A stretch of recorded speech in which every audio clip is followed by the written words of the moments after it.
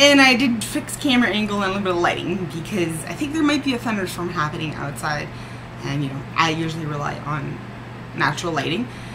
And have no fear, if there's a thunderstorm, I don't care. You know why? Because everything's battery powered. Let's just go there. Okay, so what I'm trying to talk about today is, again, my Huawei phone. I can't even say that right. Huawei? Huawei. Okay. So this is my cute little lock screen. Can you see? Let me explain. One of my biggest and strongest skills that I had when I was in college, and that my teachers would all, you know, reinforce and tell me I should, you know, use that as my strength, is my ability to take, you know, technological words and put them in everyday words for everyday people to understand. There is a reason for that.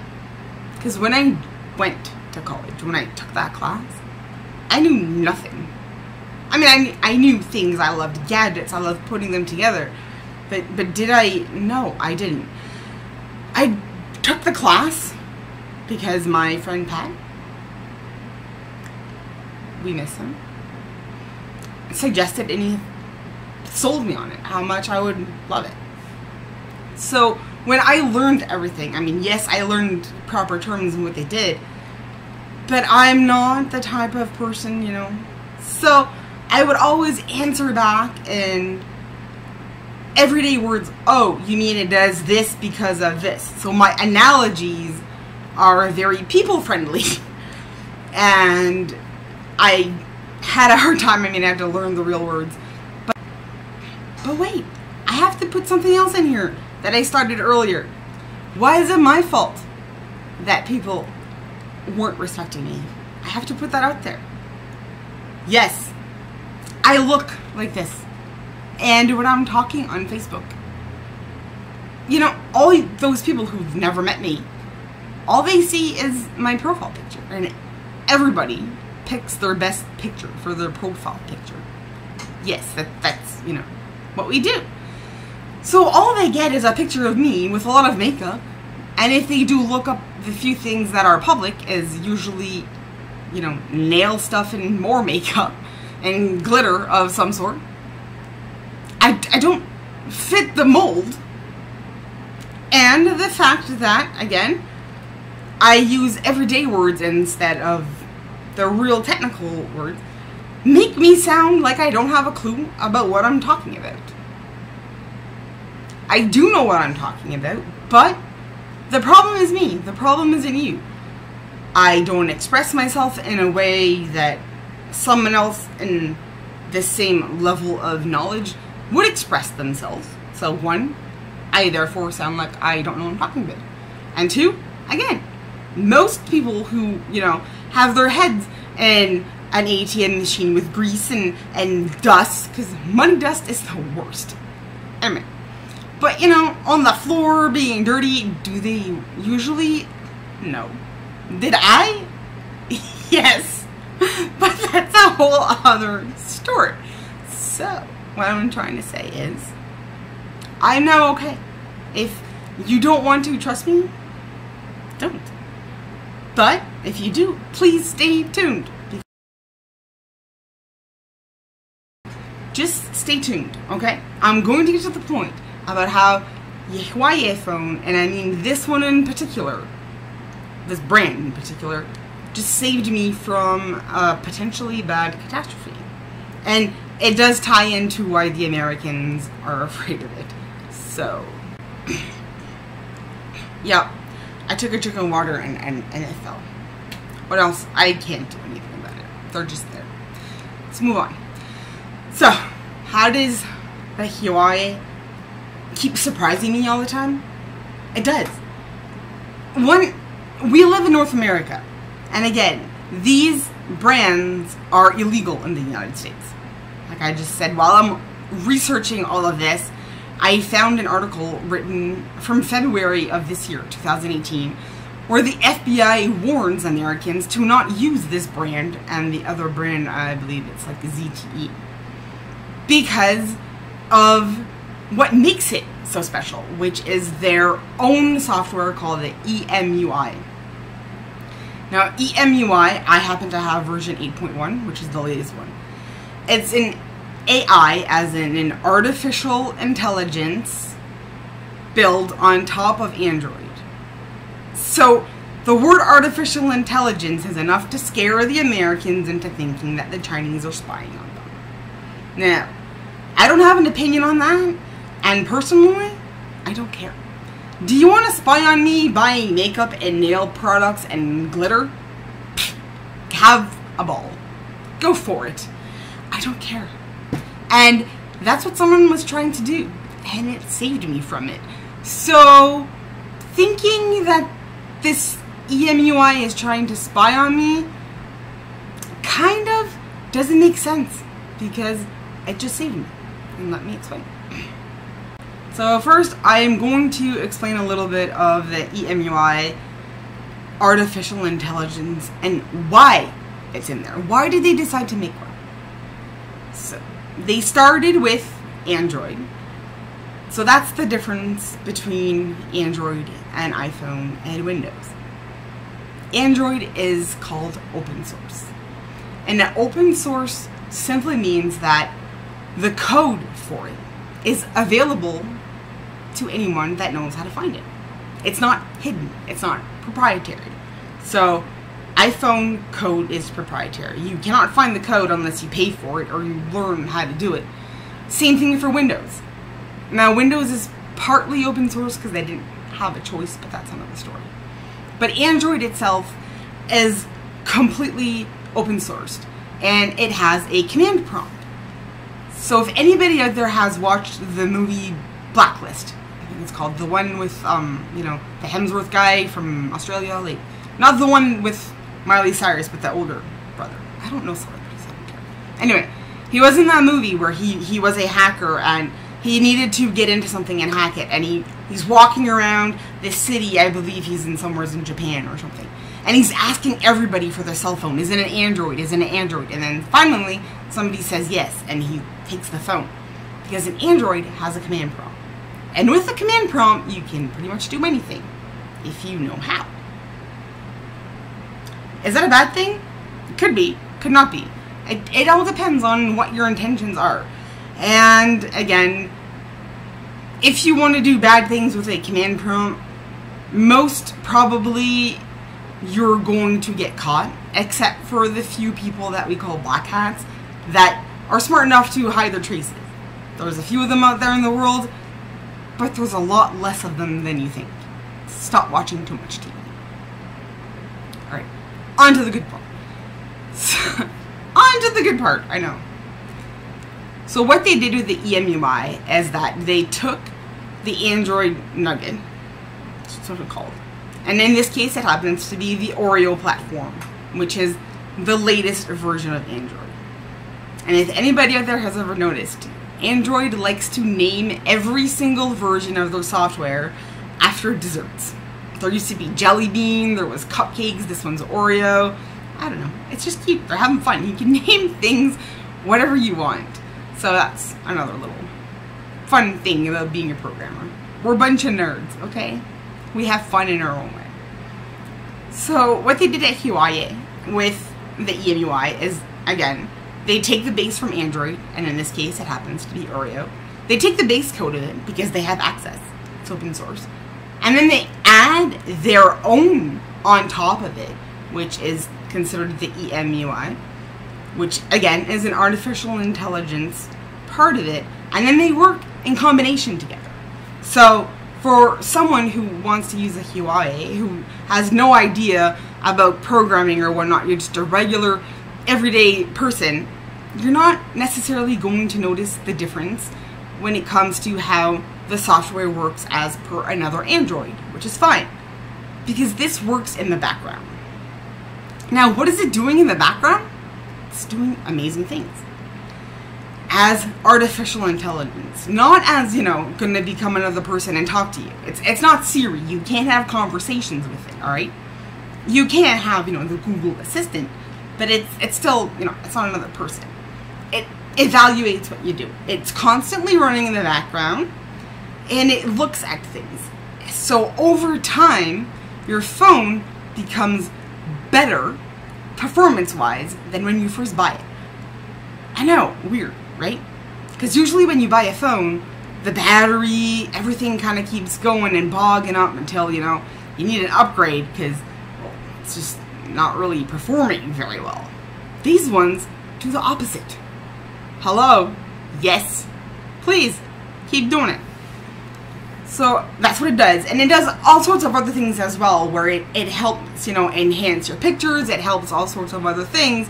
And those are, you know, the surface part of the EMUI. The underneath part of it, again, is pretty much battery and performance. And to break it down, what it does is it looks at what apps you use the most. It evaluates all that stuff per time-wise.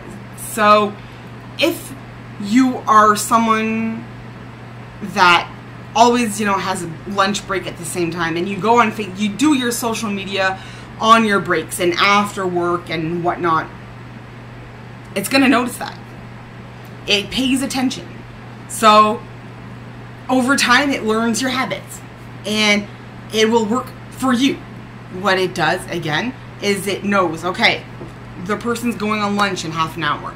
Let's start shutting down the things that they don't use so that we can send all the performance into the Facebook and the Instagram and the whatever social apps you use during your 1 hour, so they can have optimal performance, because they never use camera during lunch. This person isn't someone who takes a picture of every single meal they eat. So let's shut down camera as much as we can and give all that power to Facebook processing. In a nutshell, that's what it does. I know that might have sounded a little scary. Don't let it scare you. I'm going to now tell you how it's actually a good thing and how it saved me.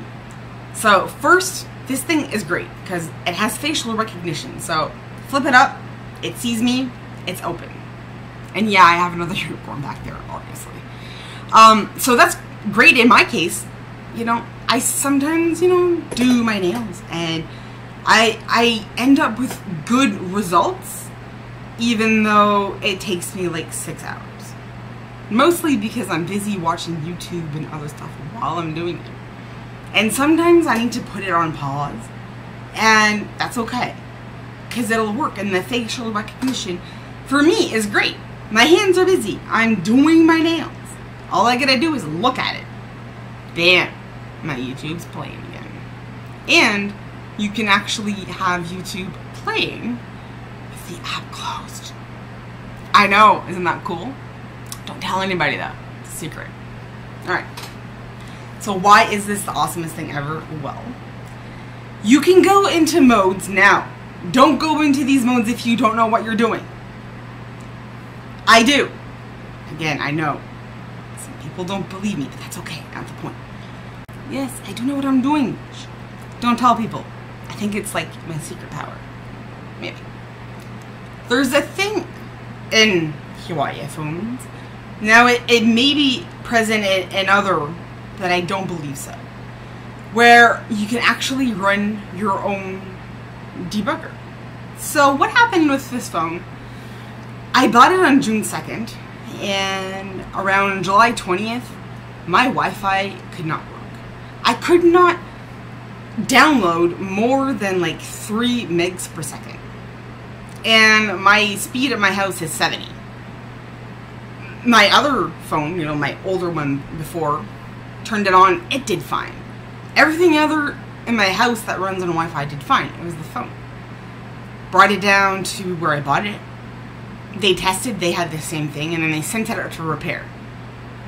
I did call that company and tell them that they should probably find a different company to do their repairs, because I don't know what the heck they did, but they didn't do anything. Because I just found it, but not the point. But when I got it back, it was still working. I got enough download. I mean, the speed was only 30 megabytes of download, but I mean, it's my cell phone and it's just me. That is still okay, alright? I'm not gonna complain. And then last night, again, I couldn't even get 1 meg of download. And then I was like, okay, I've had enough. So I looked through it, and I run the debugger program. Now the debugger program comes up in HTML. All this code, right? All this.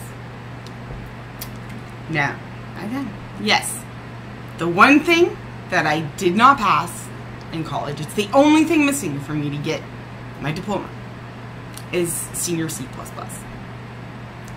That doesn't mean that I can't read code. It just means I can't write it. So, to anybody out there who has even an inclination of what code is, or has written it, or does this for a living, you're gonna know what I say when syntax is everything. And that's where I get caught up in. And for those of you who don't know, coding is not easy. It's something that for some people just comes naturally. For me, it didn't. And for the whole, artificial intelligence thing, yes, it's a thing, but, a computer can only know what we tell it. And that's where programming comes in. So you tell it how to do everything, and it's pretty amazing with what you can actually do with a computer. Programming-wise, you can do a bunch of things. But if you don't write it the way that it wants it to be written, it's not going to work, which comes in syntax. Which means that you can write 3,000 lines of code. And 3,000 lines of code is actually pretty much nothing when it comes to something important. And if in those 3,000 lines you missed one comma at the wrong spot, it won't work. Everything else is perfectly fine. But you missed one comma or one bracket, nothing will work. Nothing will work. And I couldn't find that one little bracket thing. So for me, that was my bug up. But it doesn't mean that I can't understand when I read it. So I read my debugger code. So I'm reading, and then I'm realizing it's protecting me. Something happened on June 12th, because I can see it in here. And that's why I'm saying that, what did that other company do when they said they fixed my phone? Because I read the report and they cleared everything. How can you clear everything when I can see that something happened on July 12th and I sent it? No. How can you have cleared everything when I can see in this report that I did last night, August 13th, that tells me that the incident happened on June 12th and you supposedly cleaned it on July 20th? I don't know. Again, I'm not very good with dates. That's not my strong suit. But I do know that doesn't make sense. But we're going to move on to the important part. So now that I know that something happened on June 12th, I keep reading. Now, there's a lot of code, and it's a lot to go through. But unfortunately, for the other person, and fortunately for me, I know enough to understand exactly what happened. Because there's a part where it talks about my firewall and packets being sent and whatnot. So that's pretty much how the internet works. You send something out there and packets, and then it comes back. And there's always a 1 or a 0. Everything in the programming world is 1 and 0s. Anybody who's watched The Matrix, the 1s and 0s that go everywhere. Technically, that's how the core of the internet and any electronic works. 1s and 0s. And then you put them all together and you get different things. Okay, getting complicated. I don't want to complicate you. So, when I was reading this, I could tell that on certain dates, at certain times, and again, I noticed patterns, so I noticed that, they all kind of happen on this trying at the same date. And the phone was protecting me. So, at certain times, I could see that I had, in the span of 20 minutes, over 4,000 packets being rejected. As in, somebody is asking my phone to send them things without my permission, underneath everything. So yes, there's a virus in there, or a Trojan horse, or whatever you want to call it, right? There's something in there. And I did it on June 12th. I put it on there, because I have the bug report. So that's why my Wi-Fi kept slowing down, because it was protecting me. And every time that it had like 4,000 packets that it was refusing to send out, because it was protecting my information, it would stay in the cache, or the cache, whatever you want to call it. Yeah, the cache, whatever. I'm French, okay? It would just stay there. So that's a little memory part for the Wi-Fi. So after a while, it got full. So simply put, my Wi-Fi memory was just full. It was full of those packets that it was refusing to send out because it recognized that it was not something I wanted to do. It was part of the settings. Maybe I helped those settings though, because I did go into the settings, but I think it would do this for everybody because it seems to be built in, because I can see the kernel version and all that whatnot, which means it's the phone itself that does that. So when I sent it, they cleared the Wi-Fi memory. I can see that again because the bug report tells me every single thing my phone has done since I got it. There was a lot of things to go through. So they cleared it. So when I got it back, that's why my Wi-Fi was better. And then it sucked last night. Again, I looked at it. Same pattern. And it was actually holding on to like 20 something packets from like one night. So by clearing all that, I looked into it and then I started thinking, what the heck did I do on July 12th? Where did I go? I'm usually very picky. I don't go on sites that don't have certifications, And why is it only affecting my phone? My other devices don't have this because I checked. It happens to be from POF. I decided to maybe try putting a profile out there again to see if I wanted to meet someone. And this person, unfortunately, I don't know who they are. And I could probably try it. I don't have the time. I don't care. But it is sad because they were pretending to be someone I work with. And to prove that, they sent me photos of the person they pretended to be. And in one of those photos happened to be what is the problem. So there's two messages here. One, Huawei is going to protect your butt. So if you want a good phone that can have the same specs and do all the same cool stuff as an iPhone X for half the price, I'll highly suggest to go Huawei P20. I have the lite version because I'm broke and it still outbeats anything else. In my opinion, okay? My opinion. It saved my butt. Second message out there is be careful with what you download. I know this message is out there a lot. And even the most of careful people can get caught. I did.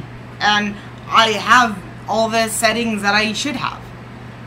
So sometimes they happen, and how to protect yourself more than, I don't know. I can't explain more than that. But the one tip that I keep trying to tell family members who, do what you want, family members. Anybody running Windows 10 or more, or anybody that has an Android with Oreo or more, which is the latest version, I think it's 8.0.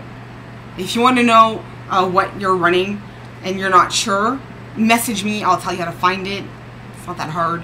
Some phones can't upgrade this high, not the point.